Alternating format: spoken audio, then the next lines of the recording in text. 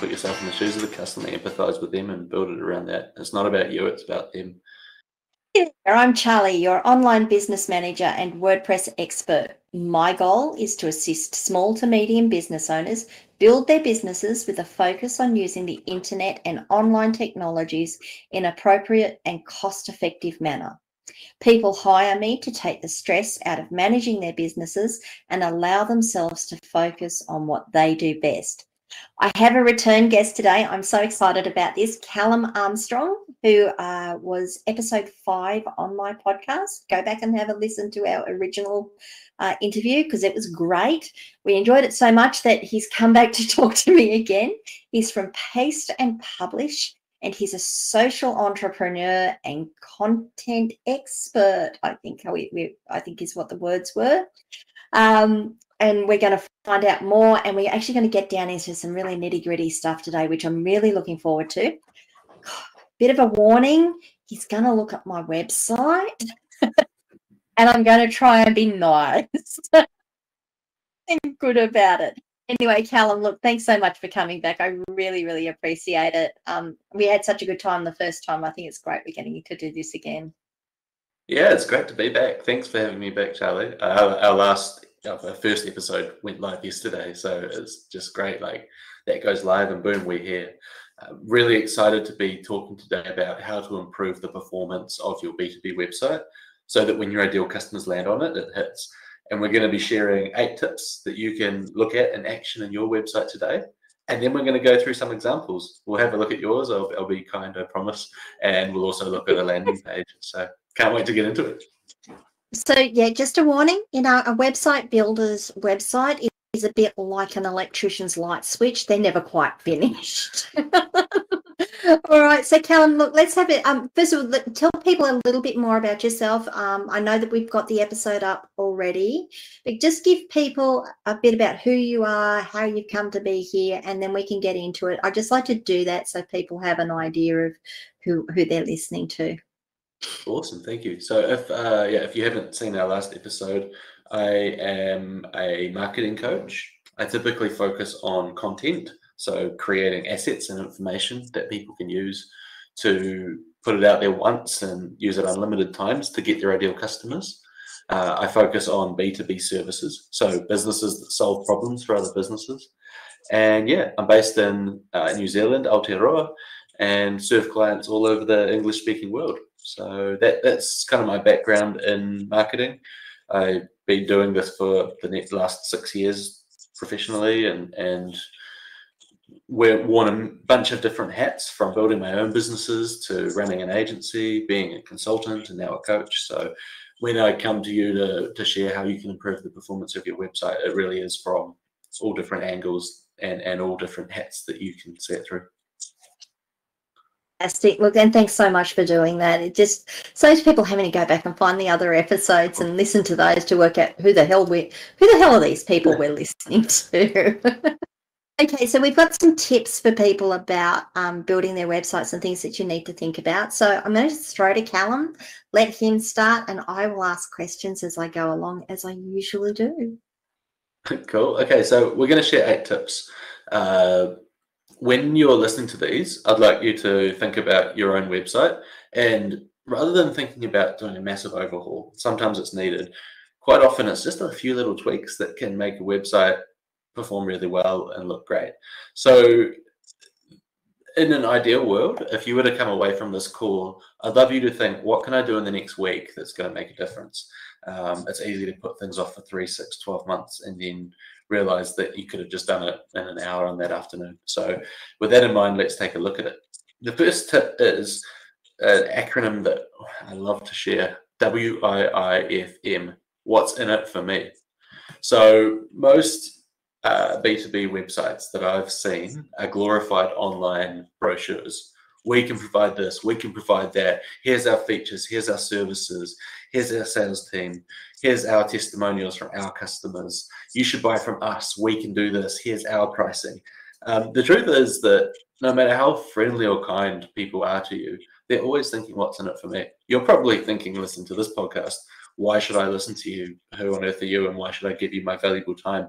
Even if right now you're cooking dinner or you're on the treadmill, you're still thinking, well, I've got 100 million other things I could do and listen to. So why should I listen to you? So it's better to talk about, here's what's in it for you. Here's what you get out of it. Here are the benefits and outcomes rather than the features and services of our page. Even if you're sharing a testimonial, here's what customers like you have to say instead of here's what we want to share about our customers. It's a really subtle shift, but this can make a huge difference. So that's the first one. Secondly, is to speak in the client's tone of voice. Speak to their pain points. Speak to their needs.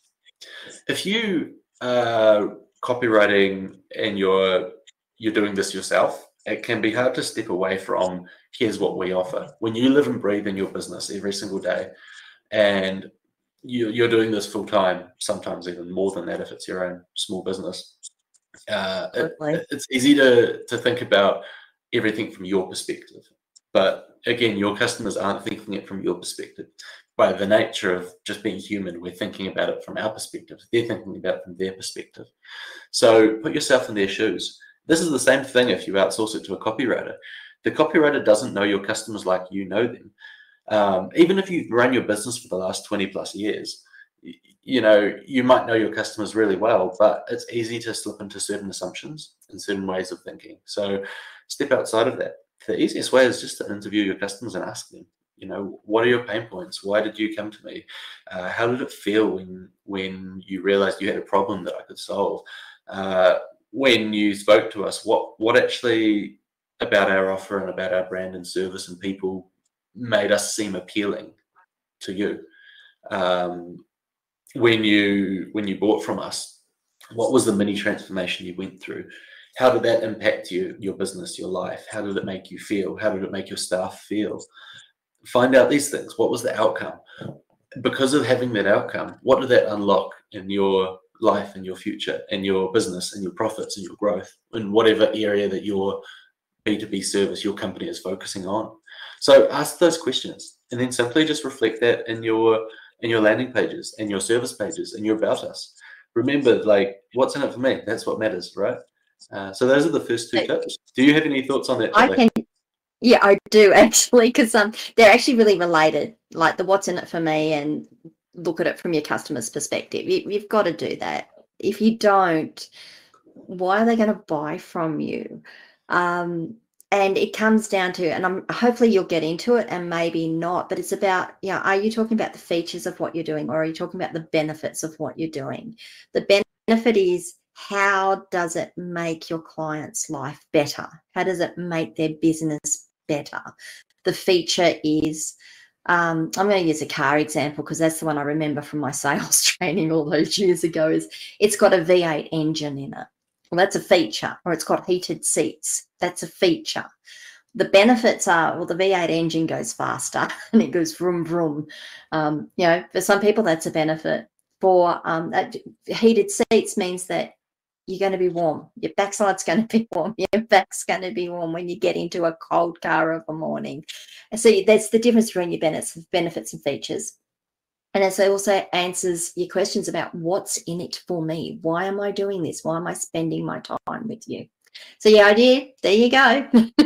Exactly, 100%. And if you're not sure how to figure this out, I have created a customer interview toolkit.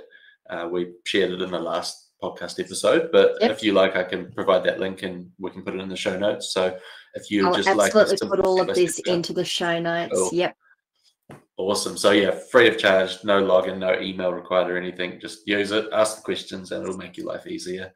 So that's the next thing. The next is what I like to call what is commonly known as above the fold content. So when someone lands on any page of your website, whether it's your homepage, your services page, a blog, even if they're watching a video, the first few seconds is where you've got to hook them. So think about the journey of you consuming a piece of content, whether it's going to someone's sales page or reading something educational or watching a video for that matter. the first thing you see is what's the title of the page and what's the meta description, or if you're looking at it on a search engine, if you're looking at it on you're already on someone's website and you click to another page, you're like, is this title what I'm looking for? Am I finding what I need? And then when you land on the page, you're typically going to read the first few words, the first thing that shows up on your page in a bit more detail. And if you feel that this is the right thing for you, you're hooked in, then you'll pay more attention to the rest of it. If you're not sure, you're either going to leave or you're just going to skim through it and just be a skim reader, like most of us are, right? So the first 5 to 10 seconds is so critical, no matter what type of information you're consuming, even if it's just a conversation with someone. So give your juiciest stuff up front. And, you know, I feel like a bit of an imposter here because I preach this, but I was writing a sales page for our coaching service, which I'll show you a bit later. And I sent it to my coach, who does a lot of copywriting coaching. And she said, oh, your above the fold content is terrible. You know, it's the worst part of your page. And I was like, oh, wow, I teach people how to do this and I'm missing it myself. So it's really I know. easy to forget. So even the most seasoned people can forget this. But think about the user, like hook them at the start. Think about any movie, TV show, any type of content that engages you. You're always getting hooked at the start. And just like at the start of this podcast episode, I said, look, we're going to show you how to improve the performance of your B2B website. And we're going to give you 8 things you can take away right now. That's the hook, right? So think about that for any page on your website. So I just want to actually, first of all, when you talk about above the fold, if you could just explain that. I know what you mean, but if you could just explain that, because I know that people are going to be going, what? The pages don't fold. Yeah. They're on a computer. So I think this comes from the newspaper days, but don't quote me on that. No, it does. Absolutely does. Okay. Above the fold is just what you see when you first load your screen. So it's just what shows up when you first click on a page. Before you scroll. Yeah, absolutely. And it does come from newspaper days when you used to get the tabloids and the bigger forms, and they'd fold them in half and they'd put the headline face up.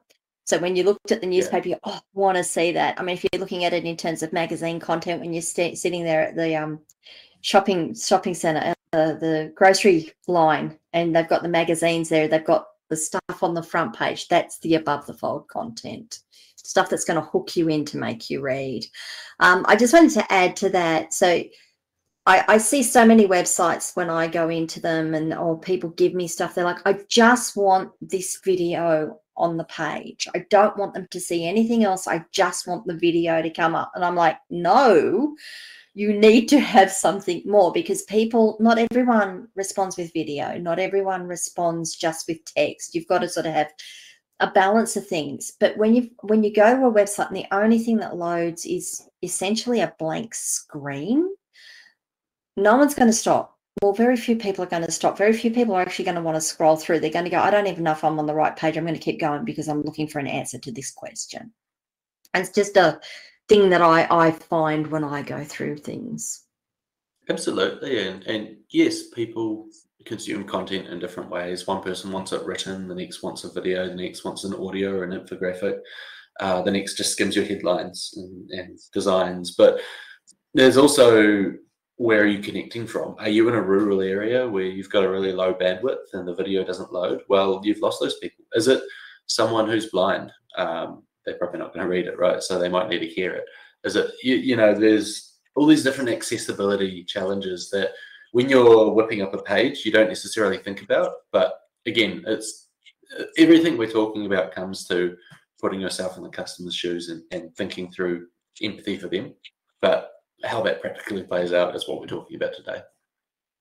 Absolutely. So there you go. So just something that I always bear in mind when I'm looking at my above the fold content for clients. I don't know about my own stuff. I haven't even actually gone back and looked at it specifically. Well, I'll tell you. But when I'm looking at it for my clients, it's like, okay, they want to do this. What is it? What's the piece of information that's going to hook attention and draw people to read down the page? So there you go. Absolutely. That's tip 3. Yeah. And so you've hooked people, you've got the above the fold content there. They're thinking, I'm in the right place, I've got the right thing. You are who I need. Now, the next thing I see people drop off on is not thinking about the journey that the customer or the user is going through. Again, many B2B service websites are like online brochures, right? They say, we offer this, we offer that, buy this, buy that. It's really tempting to put a whole load of information on your page and just dump it in whatever order you think is best. But what takes a good website with great information to a fantastic website with the same great information is the order in which we give it, and the calls to action we give, and the titles, and all these little elements is what turns a website from an average experience to a great one. So make the journey obvious. When someone lands on a page on your website, what do you want them to do? If they land on your homepage, do you want them to find your services? Do you want them to sign up to your newsletter? Is that the goal? Is it that you just want them to read your About Us page and get to know your team? If, let's say you're a mortgage broker and you want them to find their local broker, you don't want them to fill out a generic contact form, because you've just got to get your assistant to reroute it to someone. So think about the journey. Service pages or a landing page is really obvious because you want them to inquire or to buy. Contact page is obvious. Homepage is not necessarily as obvious because there can be multiple priorities on it. Yeah, so think about the journey. Think about put yourself in a customer's shoes. When you're and this isn't just a static one-off event, right? I mean, you can just build a website and think this is perfect, but until you get data on how people are using your website, you can't know for sure. There's a really good app called Microsoft Clarity. It's free. You install it really easily on your website, and then that will get heat maps of how people are moving through your site. You can look at individual people, how they move their mouses, where they click, where the dead spots are. And so then you can see how people are using your site. And over time, you can then refine and improve your site based on the real-time data of how people are using it. But again, it depends how invested you are in the success and in the perfection is not the right word, but it depends how invested you are in your website. Now, I'm not going to tell you that every website has to be just as good as Amazon.com, because that's simply not true. If you're a consultant with 1 to 5 staff and your business relies largely on doing a good job for people and your website is supporting that, you know, you're probably going to build it once and maybe look at it in a few years' time. And I'm not saying that's a bad thing, but you know, keep in mind how invested you are in your website. And if you do want to really keep refining it, then use an app like Clarity to refine based on real-time data. But it's not essential. It's just it's like that next step. You know, you can do things good enough, or you can do them fantastic. Yeah. So number 5. Awesome. So Sorry, do you have any thoughts on yep. that? No. I agree entirely that you can't have too much data would be my first statement. If you're collecting the data and you're not using it straight up, that's okay. Make sure you've got it that you can go back to and say what has been happening when you're ready to do it. Absolutely. And, you know, sometimes it's just a matter of setting up your analytics today. And I've quite often had people say, oh, well, why should I bother with that? I don't need the data now. And I've said, set it up now. Like, you need to set it up now, because if you want it later, then you don't have it. Yeah, even if you never use it, at least you've got it. Yep, absolutely. I agree. So the next tip is share your customer love. Testimonials, case studies, customer stories, proof of the results. So you get people trust their peers more than they trust you. Unless you're a long-term customer, you've done a great lot of stuff, in which case they're still going to come back to you regardless of how good your website is. But for those people that aren't your customer yet, show them how other people have got results. And people often ask me, yeah, but do you really read those testimonials and believe them? Does it actually make a difference? And I, as a marketer, we're always the most skeptical of others' marketing, but the answer is yes. You know, even like when I go shopping, let's say to book an Airbnb, I think, oh, these reviews might be bogus. It might just be their friends. Is this really the experience? Is it actually legitimate? But then when I start shopping through Airbnb, I go to the 5-star reviews, I read a few and think, oh, this looks like a good host. Then I'll look at the 1-star reviews and think, oh, these people are probably people that just like to complain. Then I'll go to the 2 and 3 stars and see what people that are probably a bit more reasonable think. And then I look at those and I say, okay, I'm going to book it. So when I look at reviews, I think, oh, this is bogus, but then it's actually how I behave. And I've seen that from so many other people. Like, you know, we're herd animals. You know, we're tribal animals by our genetics and how we evolved. Like, no matter how many roofs and buildings and shoes and tools we have around us, we're still, like, at its core, we're still driven by what does the group think. So share that, use that to your advantage. If you're not, then you're missing out on all this potential. Yeah, I agree entirely. It was something that I was taught when I first was doing sales, is that people don't like to feel that they're alone. They like to feel that they're part of something bigger. So doing the testimonials, showing people that the other people are using your services, having the positive reviews are great. Having negative reviews is also good, honestly, because it does, as Callum said, give you that sort of spread that people go, well, maybe they're not, maybe they're okay because they're getting positive and negative reviews. Everyone makes mistakes. Not everyone is your ideal client. Not everyone is your client, and they try to be your client. And yeah, sometimes you look at those 1-star reviews and think, oh, you're just people who just are review bombing. I know. And just on that, I had to buy a sheet set recently. And was it the sheet set? No, it was the doona. I needed a duvet.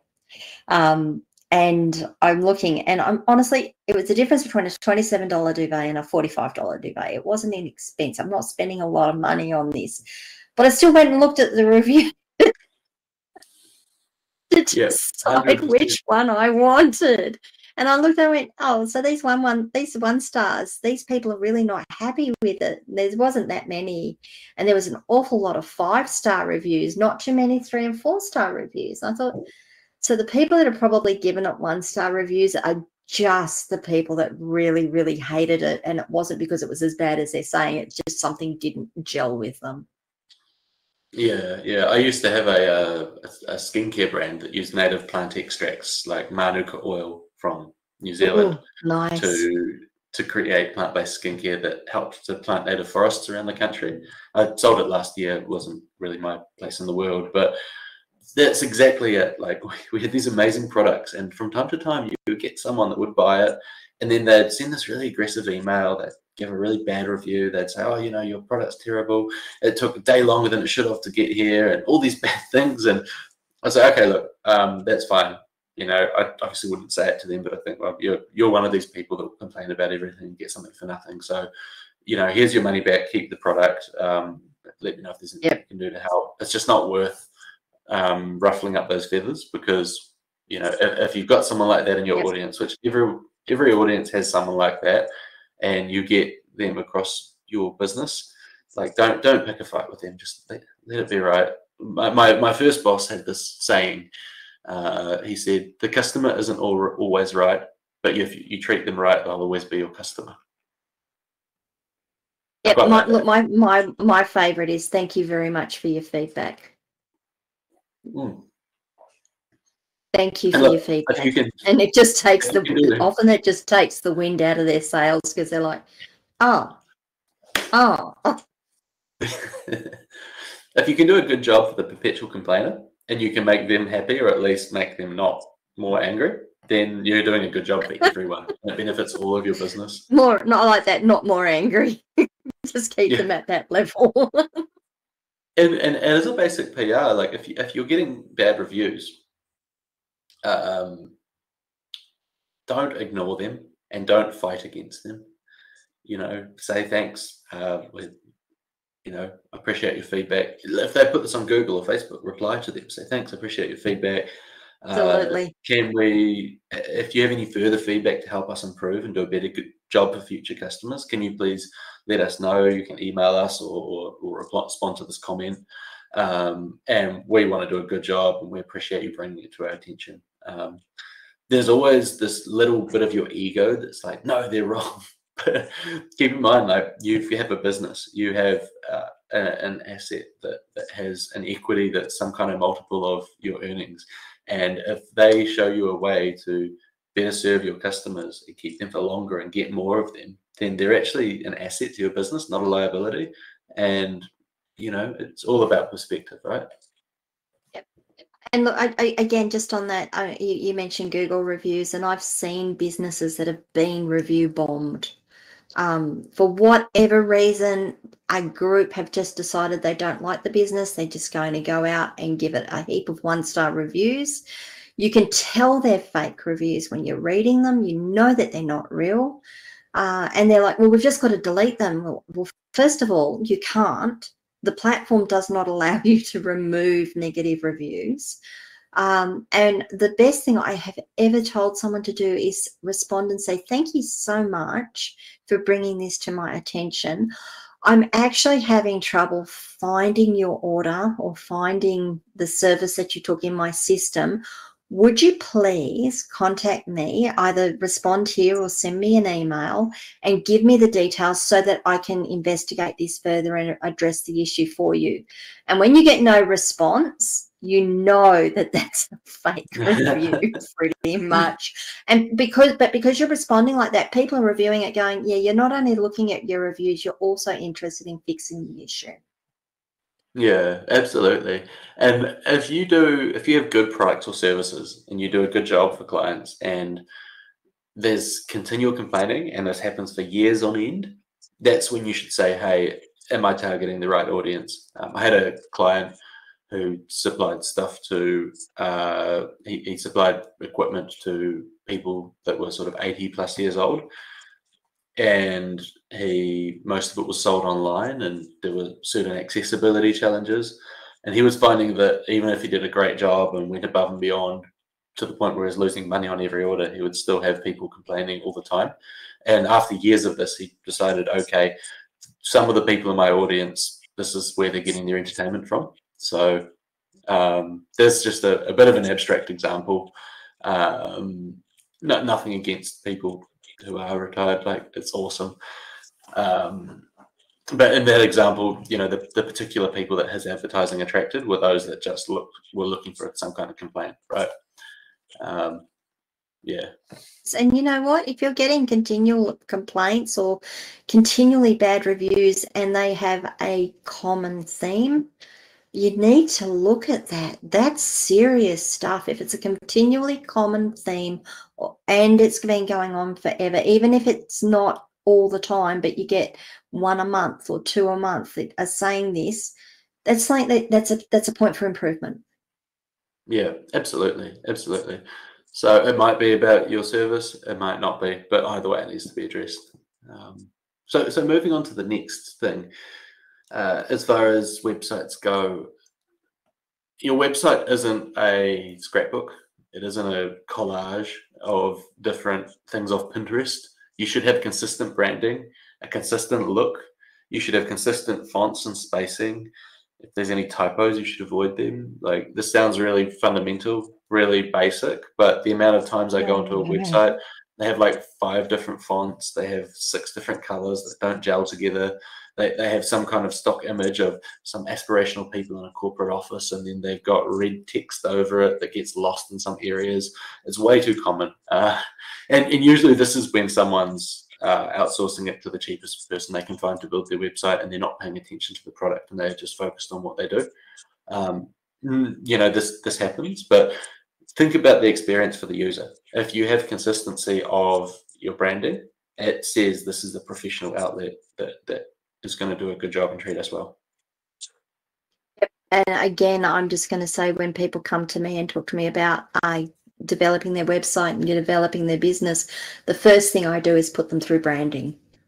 Now, they don't have to take that, but if they don't take it or don't come to me with a brand kit and can't give me a brand kit and then don't want to develop a brand kit, they have to understand, and I'm very, very upfront about, it's going to be very difficult difficult to make this look as good as everything else because you don't know what your look and feel is. You don't know what your brand is. So when someone's offering you a branding kit or the ability to do your branding, absolutely take it. It will save you forever and ever and ever. So Charlie, looking at your services, do you provide the branding or do you work with designers? How does that work? If someone comes to you? I have a team, and when someone comes to me, one of the things I do is send them off to that person to have a chat to them about their branding and get their branding kit done and their logo done and put it through. So I don't think I had that on my website yet because that has sort of evolved over the last 18 months where I went, you know what, this is just something I have to start because people aren't, trying to find people to do it is also difficult. I'm trying to find good people who have got the availability to do it. Like good people don't have the availability because they're good pretty much. But yeah, Absolutely.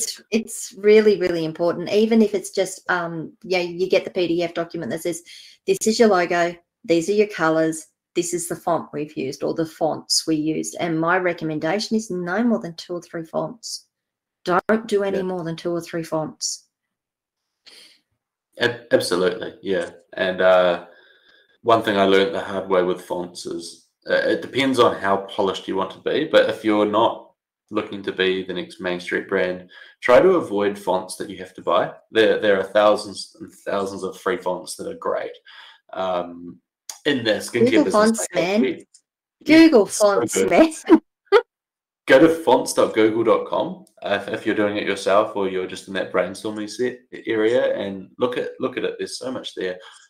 And if you are going to work with a designer, typically one of the first things they'll say is send us a bunch of brands you like and tell us what you like and don't like about them. Go on Pinterest, look at companies and identify what you like and don't like. Listen to your internal feedback and think about, what do I like? Whether you're doing this yourself or whether you're going to a designer, it's going to take you 3 steps ahead and potentially also cut the cost of getting to the same outcome anyway. Absolutely. And the other thing I'm going to add to that is then when you want to go into your merch, like I noticed Callum's wearing his Paste and Publish shirt there. So when you go to your merch and when you want to start, go out and do things or meet people and you want to have a shirt that's got your logo on it and has your business name on it, you've got it all there. You can just take it to someone and say, there's my logo. It's in high quality format. I want that embroidered onto my shirt. I want the shirt to be this color, and you're not always going to get the same color that you're that's in your brand kit, but you're going to get close. You're going to get that. So it's all going to be themed all the way through. If you then decide you want to get your car wrapped and have, the decals on your car and stuff, you've got it all there, and it's the same. They go to your website, they look at your car, they look at your clothing, they look at the tchotchkes that you're giving out, and it's all the same. Yeah, and it's an investment, it's not a cost. If you're thinking of design and branding as an expense, then that's the wrong perspective to look at it from, because if you do it right up front, you can use it for years. You'll see the background in this video. You're only seeing a little snippet of it, but this is this beautiful background I got done 4 years ago, and I still use it on every single Zoom call. It's this logo. Yeah, sure, it costs some real money when I started, and it took a bit of time and a bit of mental investment into what I actually like, and waiting for the time for a good designer to be available as well. But now it's looking great, and I haven't had to change anything in 4+ years, and we can put out really polished comms with minimal effort.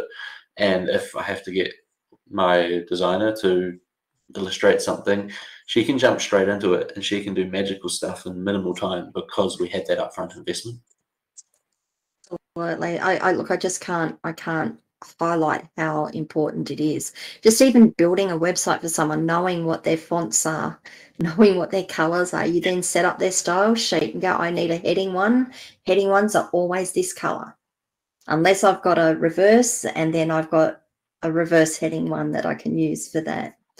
I think the other thing that I wanted to just add to that is that if you're just starting out, you don't need to go to the designer who would have done the Apple logo or the IBM logo or the Google logo. You don't need someone that high and that great. There are people that work in the low to mid ranges that do great jobs, and as a startup, use them. Then as you grow, if you need to revise your marketing, if you need to revise your branding, you can.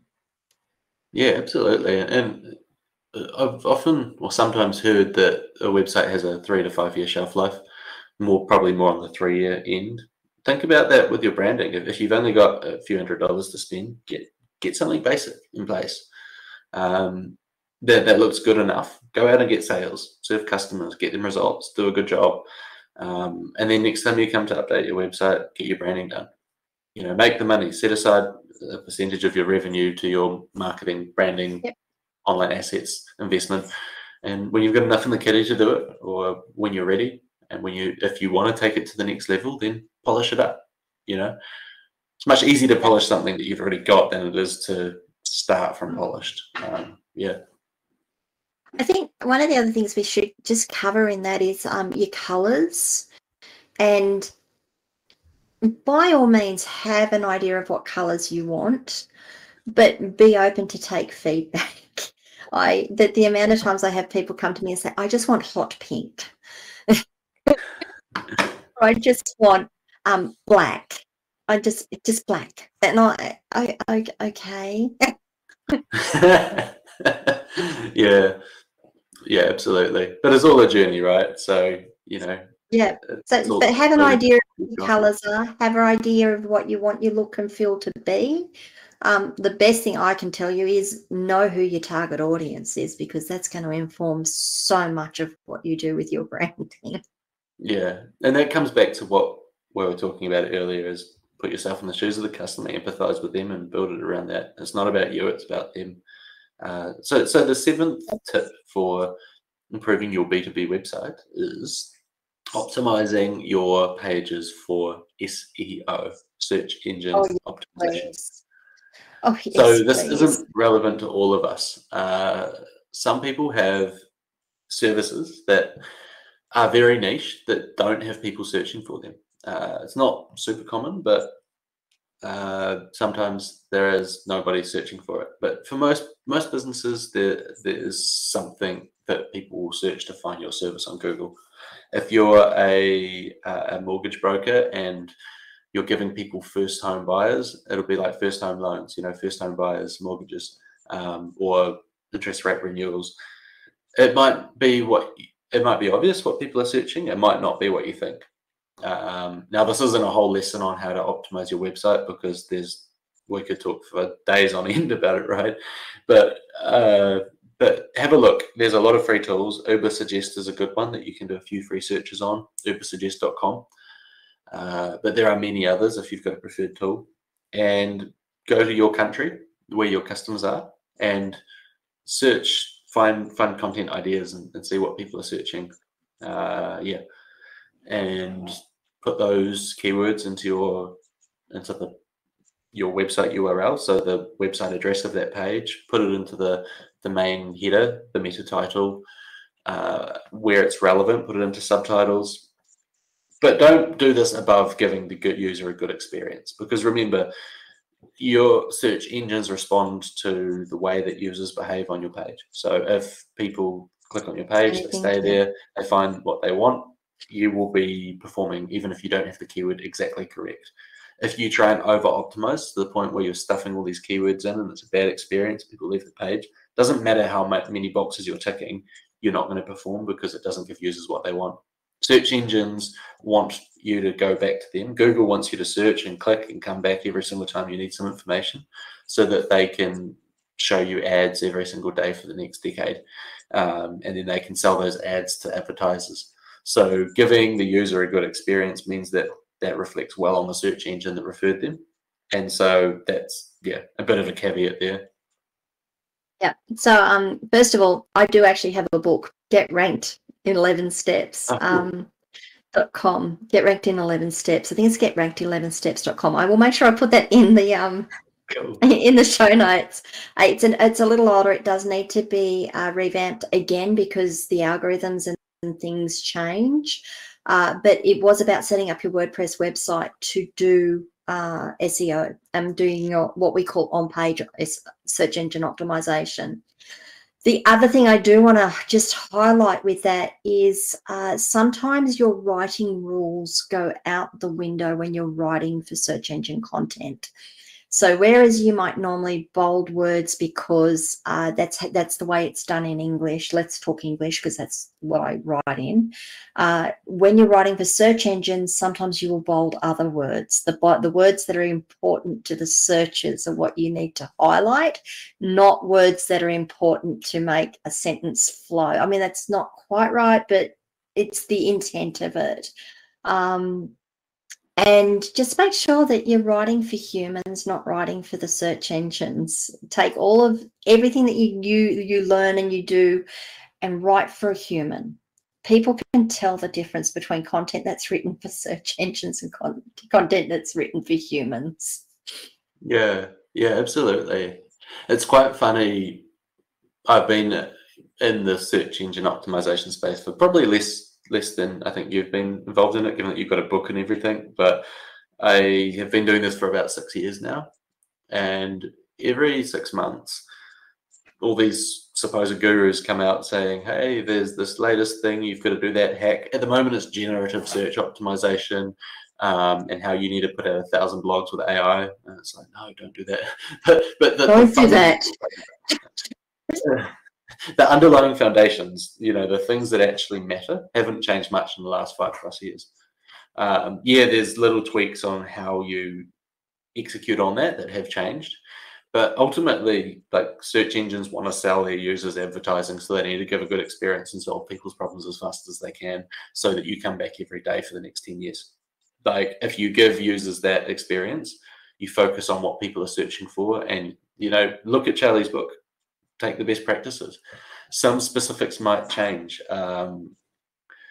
If you're a small business and you just 17 years, I've done it for 17 years and the basics haven't changed. Yeah, I still write the same way for search engines as I did 17 years ago, and I still get the same sorts of results. I can still get a site listed in 24 hours. That's the first thing, is getting it listed, and generally it will list on the first or the second page.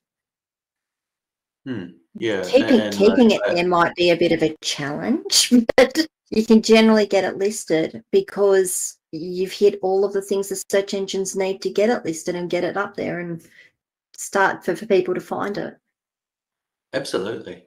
And when this AI boom was really taking off early last year, I had this client website, and we had really invested in doing all the best practices with their blog for a few years before that. And we thought, are they going to disappear in the rankings because all the competitors are going to put out all this cheap copycat content that's AI generated to tick all the best practices? What actually happened was their traffic, I don't know if it doubled or tripled, but it just absolutely blew up. And that wasn't because of some fancy hack. It was because we were just doing the basics day in, day out, for years coming up to it. And they're getting massive traffic. And, it's not because of some fancy suit. It's because just doing the basics right. So, yeah. Just answer the questions that people are asking. Just, you're not there to you're not there to say, we do this. You need to think about, we do this because the client wants this thing. So the question the client is asking is this, answer that question. And if you answer that question, because they're going to go to Google and they're going to say, what's the one I had yesterday? Oh, how do I fix my Sirocco fan? How do I fix my Sirocco? I typed it in, how do I fix my Sirocco fan? And I had things come up for the Sirocco fan. That wasn't what I was looking for. No one's done what I wanted to do. That's okay. People will type in the question they want. So why not give them the answer? Why not put that into your keywords and into your text? Like, you may be asking, how do I fix my Sirocco fan? There you go. Yeah, and that is all publicly available if you want to get into SEO. But again, you decide if this is a priority. If it's not right now, just try and get the right keywords on your service pages at least. And then the last point, the last tip to improve the performance of your B2B website. This ties into a much bigger topic, which is beyond the scope of what we're talking about today. But capture and nurture your leads. So on average, about 3% of any audience is ready to buy right now. That can change depending on the business, the industry, the audience, but most people aren't ready to purchase. If your website is just a glorified online brochure, then you're hoping that the people that you're trying to serve, when they are ready to buy, they find you, or they know about you before they're ready to buy and they remember you somehow. That when they go on your website, everything appeals to them, that they get in touch, that you have a conversation with them, and that they convert. That's a lot of filters and conditions that need to be met for them to buy from you. If 97% of your audience aren't ready to buy, what do you do?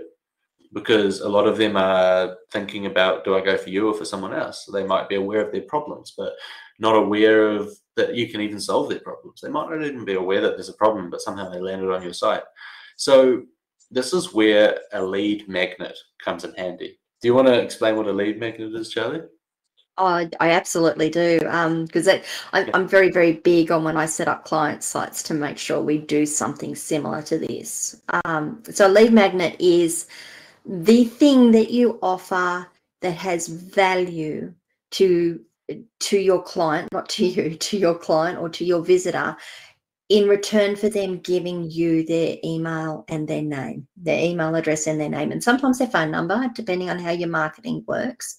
But there is so much competition out there for that email address, and there is so much, don't you say that word, Charlie, junk coming into people's inboxes because they've given their email address when they've gone to a website and they're just spammed all the time, that people don't like doing it. So you've got to offer something of value to them to give them that. And that's what your lead magnet is. Absolutely. Nailed it. So there's a lot of crappy high five. There's a lot of crappy lead magnets out there.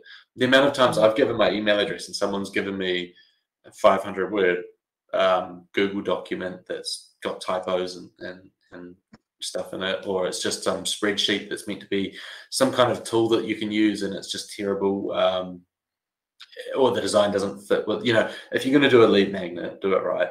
The way I like to think about a lead magnet is, does this solve your ideal customer's problem on a silver platter that they can then go and action? And is it something that they would happily pay even just a few dollars for, but they get for free?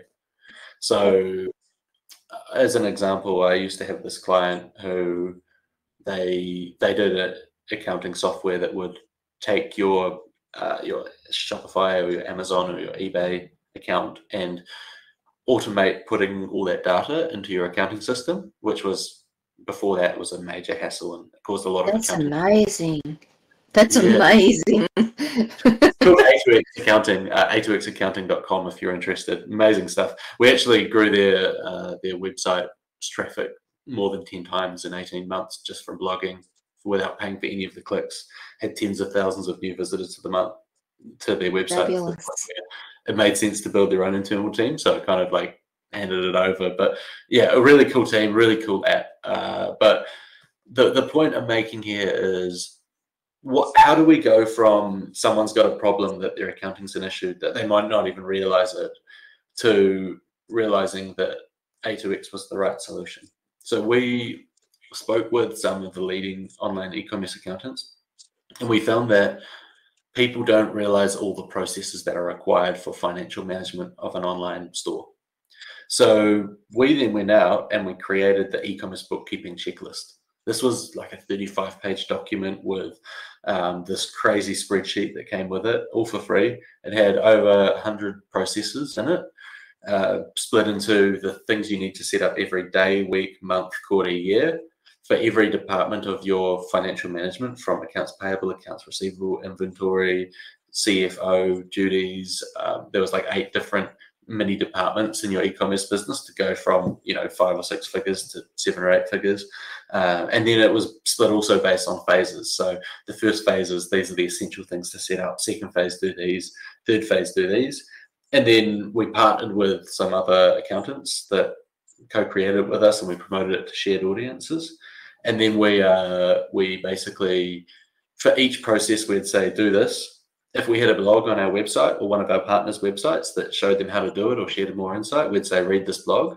And then we had another section in the spreadsheet saying this is how our app can help to make it easier for you.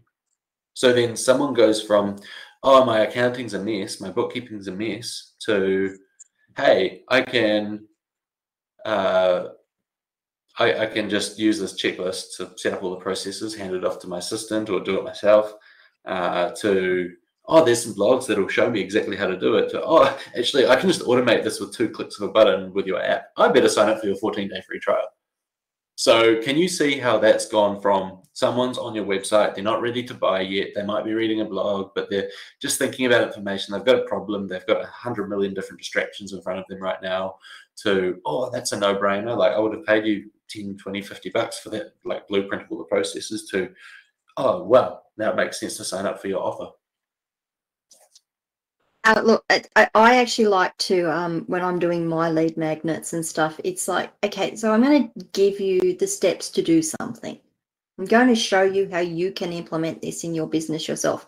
If you have the time and the inclination to do it, you can take what I'm giving you and go and do it. That's not a problem. So it's of value to people. The upshot of it is that 80% of those people are going to go, I don't want to do this myself. Can you do it for me? Yeah, of course I can. Absolutely. But if you want to do it, there it is right there. You can go and do it. I'm not making this so hard for you that you can't do it yourself. Yeah, and I think the old school business view of this is, oh, I shouldn't give stuff away for free. Like, they're just going to go and do it themselves. Like, if they're going to do it themselves, they weren't going to buy from you anyway. They're going to do it themselves anyway.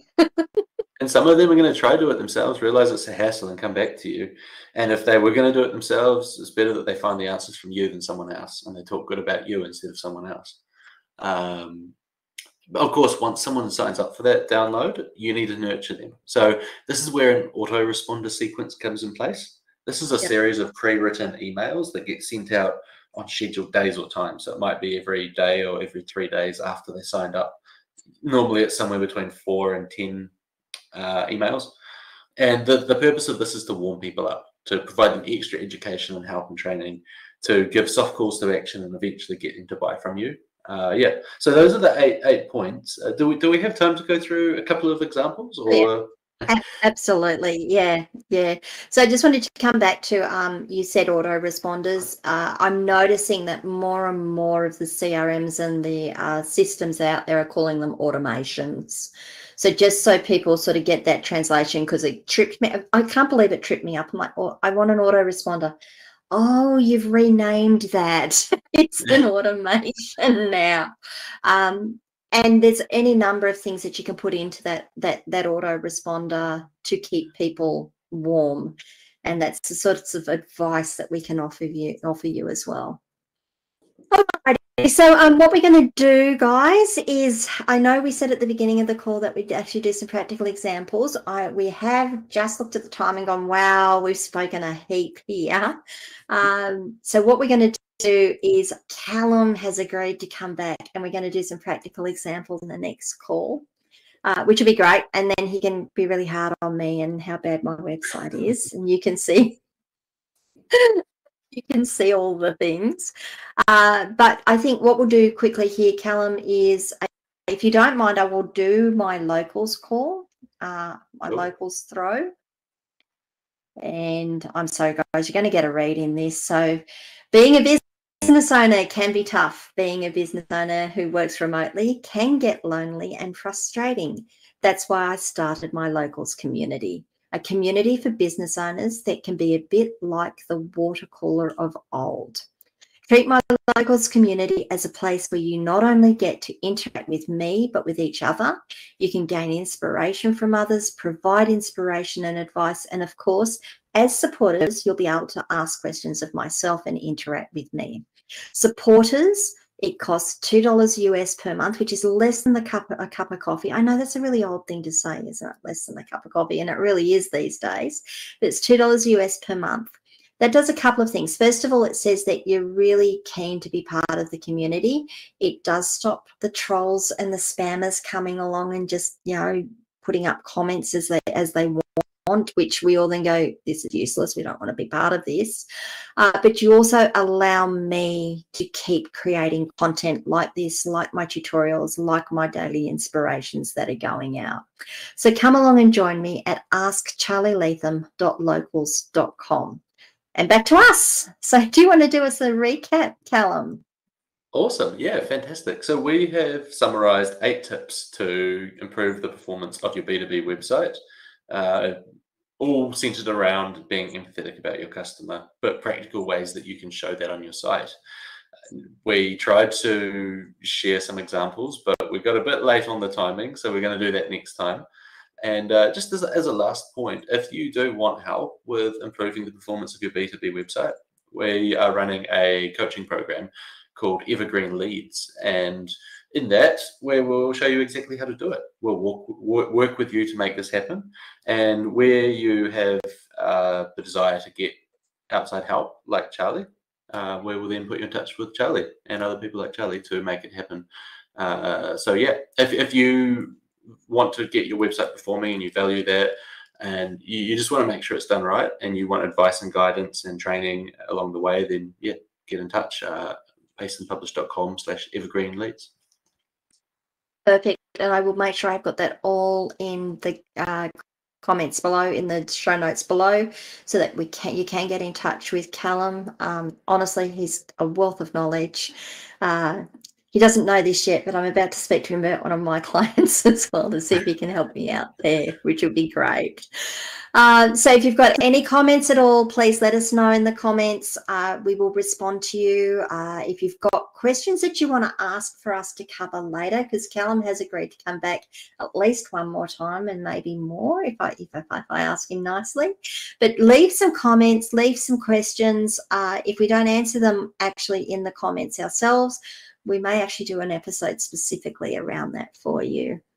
Remember to like this video, subscribe to my channel, ring the notification bell so you find out when I drop more content. And if you're listening to this on a platform that allows you to leave reviews, per one of our little tips today, please do leave a review. 5 stars, love 5 stars, they're great. But you know, any comment, any review that helps me improve, I will take and be ever grateful for. So thanks, guys, and thank you, Callum, for being part of it today. Thank you, Charly. Yeah, and we'll see you next time. See you next time, guys. Cool. Cheers.